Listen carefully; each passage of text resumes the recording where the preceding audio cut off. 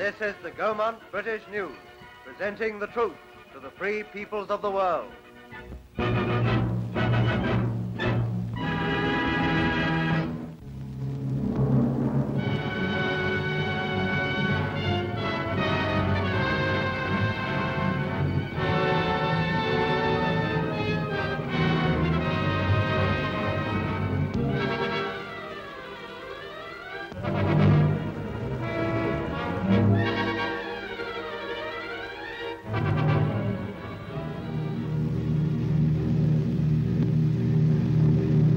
Out of the grey mists of the North Sea, a bomber comes roaring over the coast of Britain, with a Soviet star on the wings.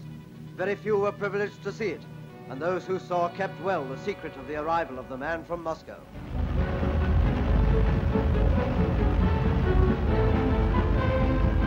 In a few moments, a sturdy figure, well wrapped up, descends. Soviet Commissar for Foreign Affairs, right-hand man to Stalin himself.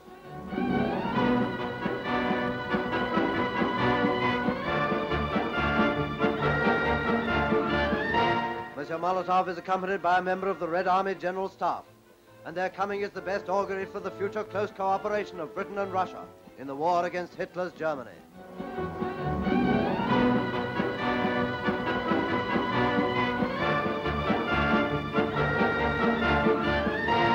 Men of the Royal Air Force at this aerodrome soon got friendly with their opposite numbers from Moscow, as far as language difficulties allowed. These are the commander and crew of the bomber that brought our distinguished visitor. Monsieur Molotov has been back inside the bomber to change from his flying kit. The Soviet Air Force sent its own ground crew to service the plane, and they remained at the aerodrome to prepare it for its transatlantic flight to America. Cars were waiting to take the little group onto the station, to catch the special train for London, to hammer out a steel bond between two great nations at grips with the mightiest destructive force the world has ever known.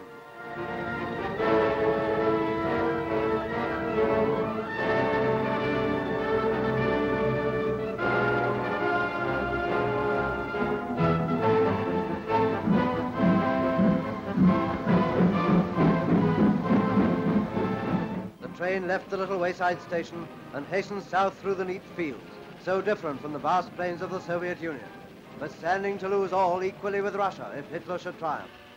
The train draws into another station, not a great London terminus, but another wayside halt amid the fields. And here is Mr. Eden, the Foreign Secretary, who has done so much to bring about a closer alliance of our two countries. Monsieur Maisky, Soviet ambassador, had joined his chief en route.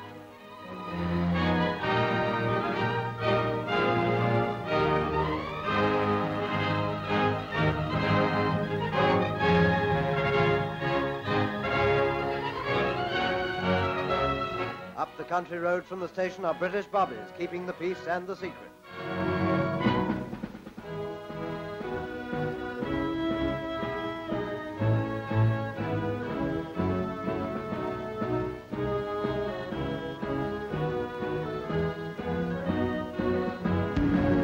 Also in the group to welcome the visitors are General Nye, Vice Chief of the Imperial General Staff, and Sir Alexander Cadogan, Permanent Secretary to the Foreign Office, and a lady who couldn't resist a peep, but also kept the secret.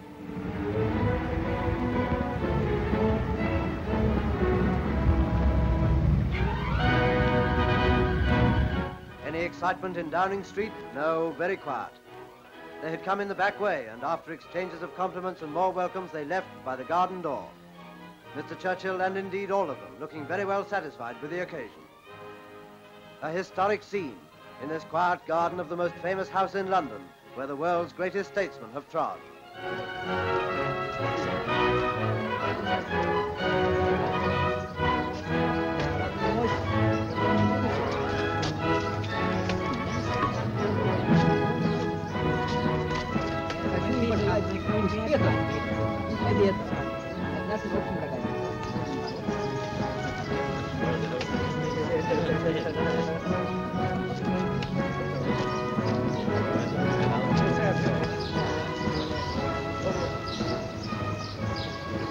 They said goodbye at the back gate while the front door remained closed, and they piled into cars, Mr. Molotov and Mr. Maisky and Mr. Eden in a friendly crowd on the back seat.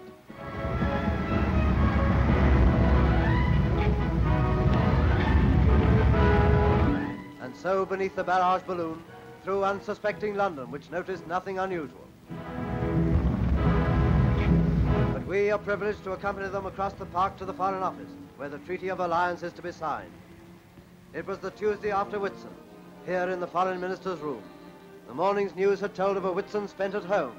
From Moscow we had learned of Timoshenko's great battle of the wedges at Kharkov. From Paris, of a gun battle in the streets. And this unreported drama, no less charged with significance. This was London.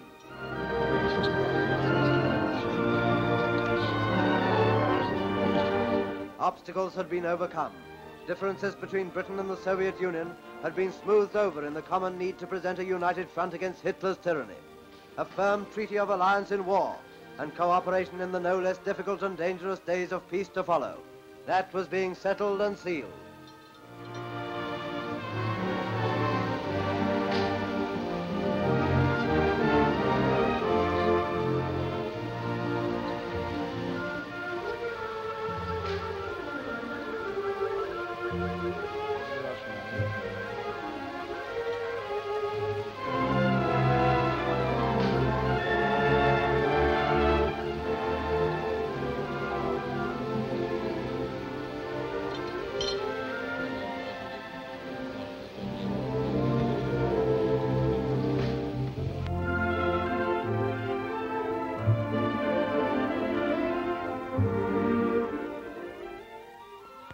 The treaty which we have just signed engages us to continue the struggle together until the victory be won.